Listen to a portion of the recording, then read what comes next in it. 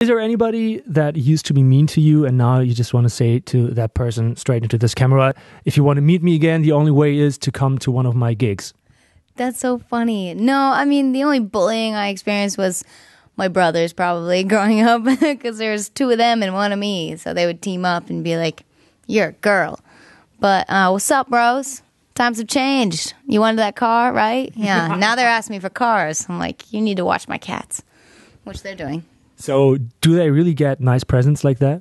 I mean, I haven't made money yet, but when the time comes, I promised them both a car.